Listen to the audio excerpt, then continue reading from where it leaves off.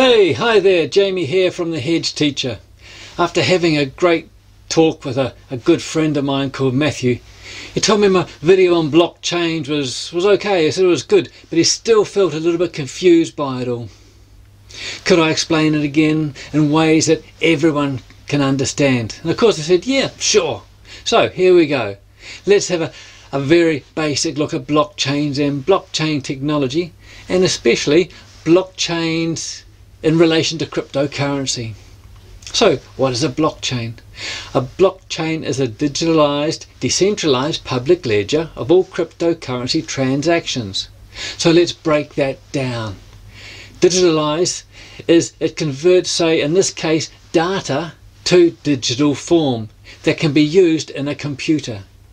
Decentralised cryptocurrency has no connection with any state, government or entity.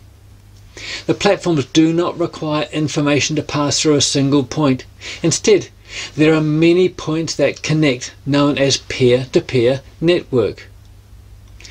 Public ledger gets its name from the age-old record-keeping system that was used to record information like agricultural prices and transactions. It was available for general public viewing as well as for verification. In its simple form, a digital or distributed ledger is data held and updated independently by each participant or node in a large network. Blockchain is a specific type of distributed ledger. This unique form of distributed ledger technology provides the management of digital currency without the need for a single central administrator. Instead, every event that happens on the blockchain is managed and approved by the people using it. They are called the miners, and this in effect is a public ledger.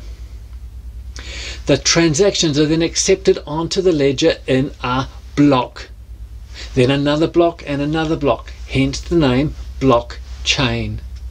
The ideas behind the technology is to create friction-free financial transactions that can be used online anywhere in the world without the need for government or intermediaries regulations. In transactions carried out by banks, this level of information is only available to the two banks involved. So this is how blockchains work. Every block contains the hash of the previous block. A hash value, or simply hash, also called a message digest, takes an input or message and returns a fixed size alphanumeric string. This has the effect of creating the chain of blocks from the genesis block to the current block. The genesis block, or block 0, is the first block of the blockchain. It is the ancestor that every other block in the chain can trace its lineage back to.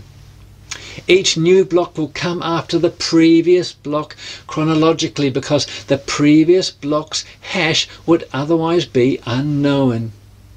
Each of these blocks is computationally impractical to modify once it's been in the chain for a while, because every other block after it would also have to be regenerated.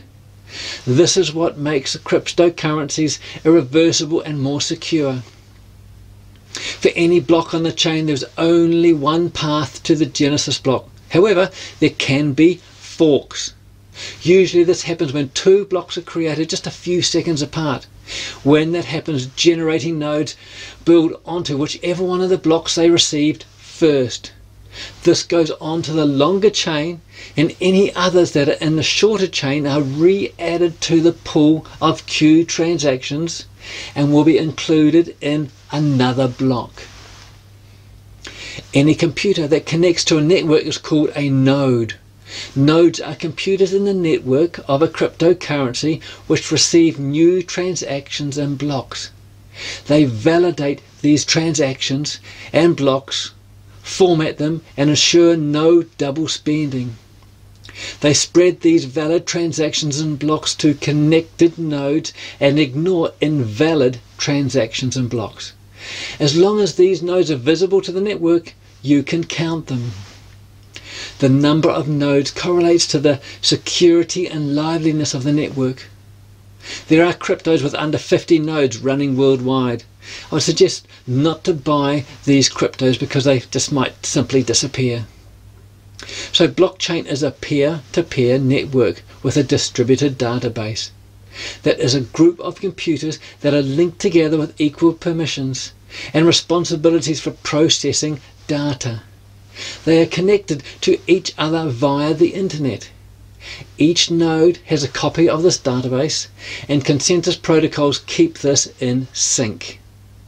All transactions are pseudonymous, meaning that they are not linked to your identity in the real world. You can use a number of identities and addresses for your security. At the moment, the technology is primarily used to verify transactions within cryptocurrencies, although it is possible to digitize, code, and insert practically any document onto the blockchain. By doing this, it creates a permanent record that cannot be changed. It is then authenticated and verified by the entire community using a blockchain instead of a single centralized authority. This is why the technology is attracting not only financial institutions and stock exchanges, but many other fields like music, insurance, property transactions, gold and silver, and IoT devices. IoT being Internet of Things devices. This can also be used for voting systems, vehicle registrations, medical records, and even confirm ownership of artwork and antiques.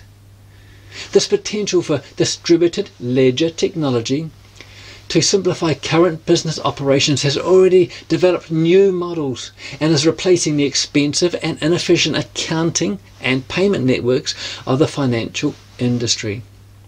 A recent Goldman Sachs report suggests that it could save the stock market operators up to $6 billion a year. Widespread adoption of DLT or distributed ledger technology will bring huge cost savings and minimize processing delays, which means less capital being held against risks of pending transactions. Electronic ledgers are much cheaper to maintain than traditional accounting systems. Thus, the number of people in the back office can be greatly reduced. And a nearly fully automated DLT system will have fewer errors with the elimination of repetitive confirmation steps. This incredible opportunity offers the ability to create businesses and operations that are both flexible and secure. These services are on the rise, with the technology maturing and advancing at incredible speed. I believe cryptocurrencies and blockchains will gain legitimacy for business transactions and will become the preferred tool for these transactions. People all over the world are buying cryptocurrencies to protect themselves against devaluation of their national currencies, their fiat currencies. And more companies are discovering the power of smart contracts, as this is the first real-world application emerging from the blockchain technology. Institutional investors are buying cryptocurrencies. The banks and the governments realize that this invention has the potential to take their control away, and they don't like it. There is a lot more to learn about blockchains and its technology. You can either stand by and observe, or you can become part of history in the making. It's your choice. Please don't keep this a secret. Like, subscribe and share this with your friends and your family. We have to hedge our own future. If we don't look after ourselves, no one else will. Until next time, this is Jamie at the Hedge Teacher.